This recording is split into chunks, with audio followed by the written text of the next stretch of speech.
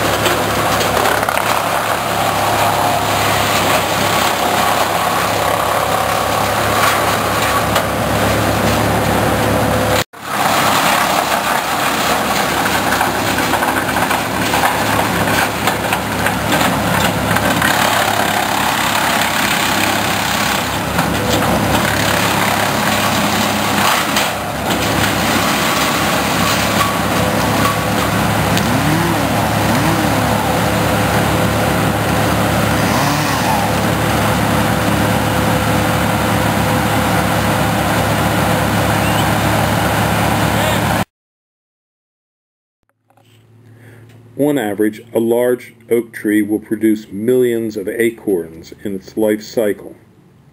However, on average, only one acorn from that tree will ever live to grow to maturity.